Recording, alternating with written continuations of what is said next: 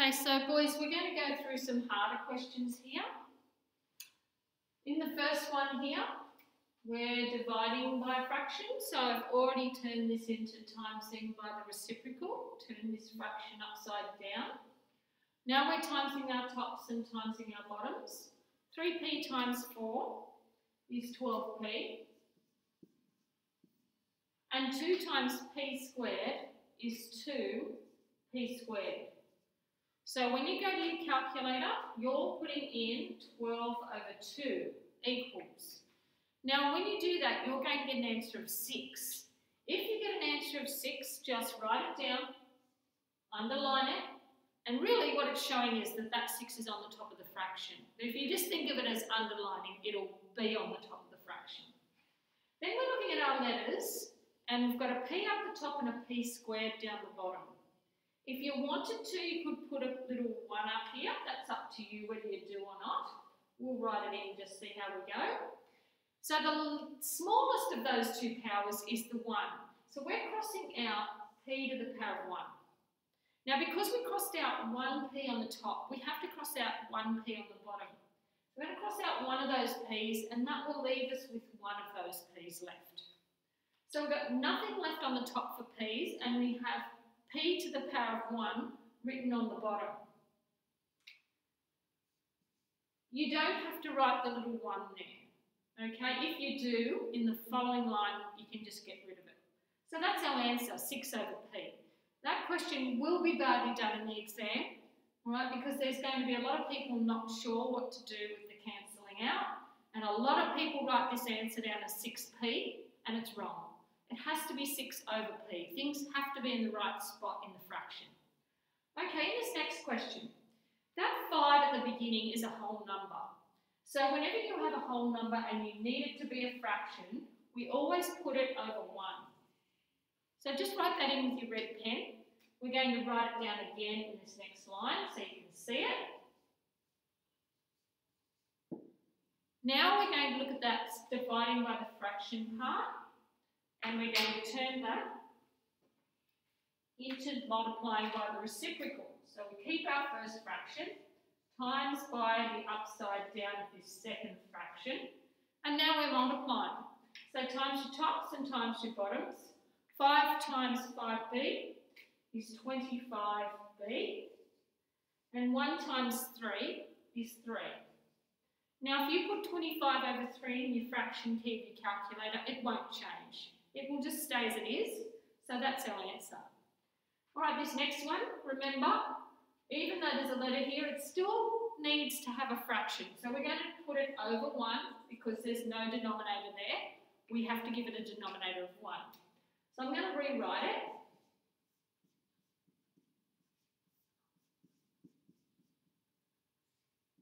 Okay, now in that second part, remember when you're dividing by a fraction, we're going to multiply by the upside down of the second fraction only.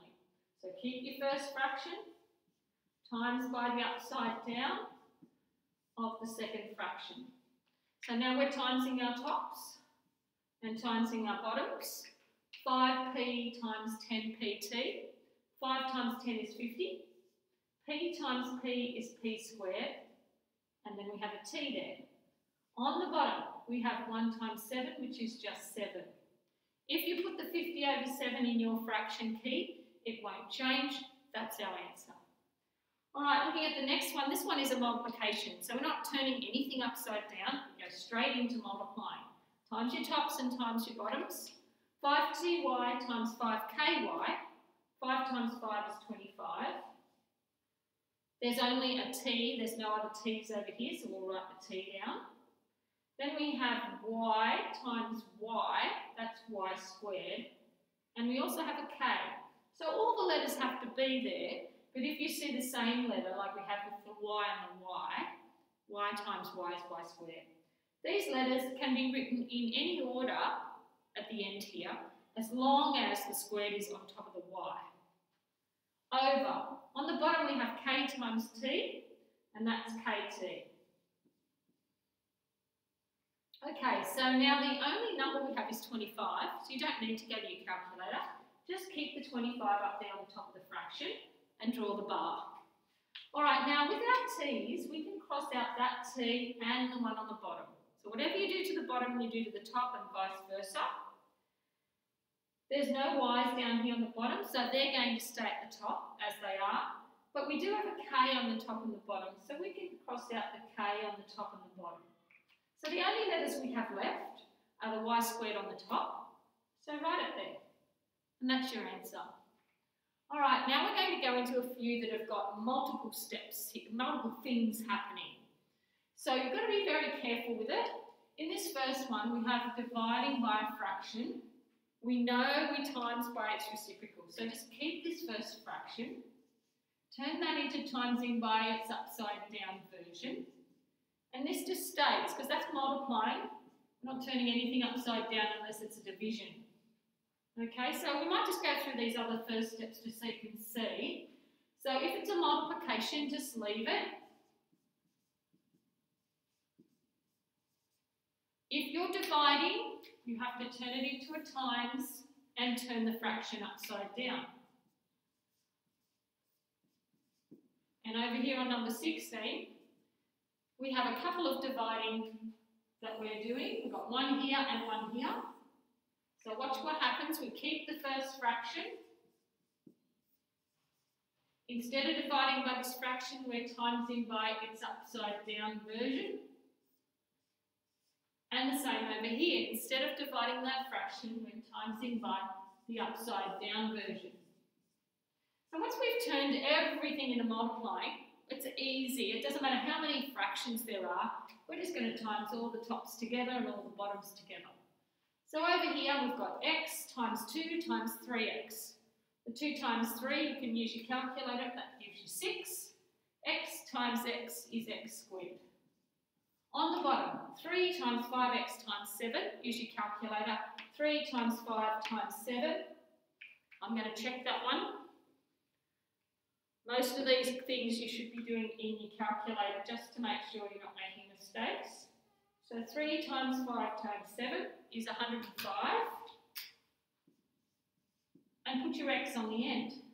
Okay, so now we're going back to the calculator because we're doing this bit here.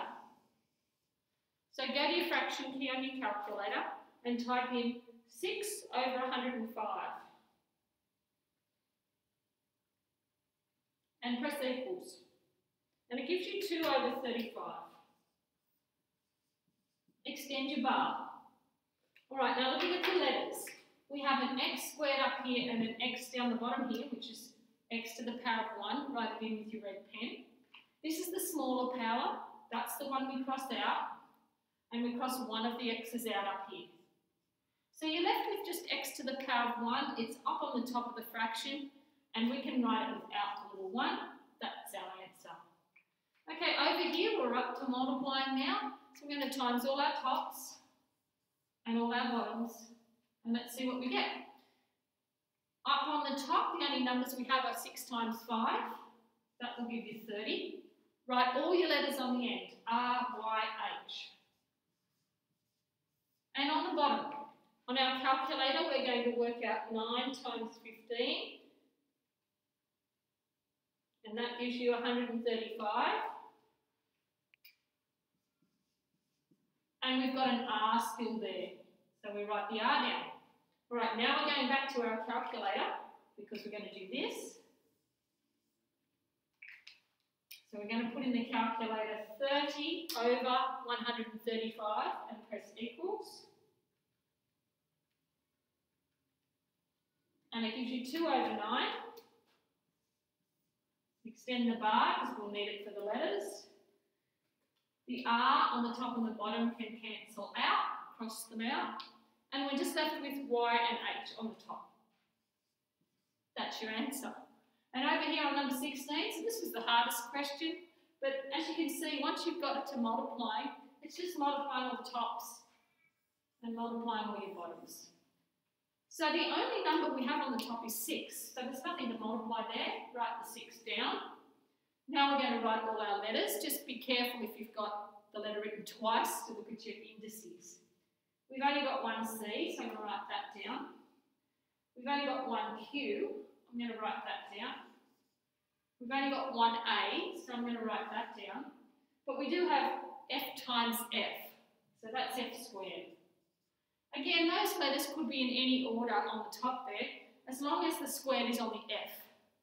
Okay, down on the bottom, the numbers we have are 5 and 10, so 5 times 10 is 50. And the letters are Q and C. There's no double up, so just write them down. So on your calculator, you're going to put 6 over 50 into your calculator fraction key and press equals. That will turn out to be 3 over 25. Then we're going to cross out our C on the top and the bottom. We're going to cross out our Q on the top and the bottom. And the only letters we have left are the A, F squared, and that's all on the top. So write it all there.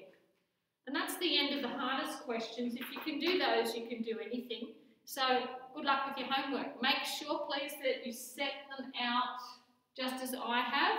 Some of you are starting to spread your work across a page. Keep in columns. On 2 columns on each page. Go straight down the column, just like I'm doing. Equal signs on the left-hand side under each other for each line of your working. Good luck with your homework.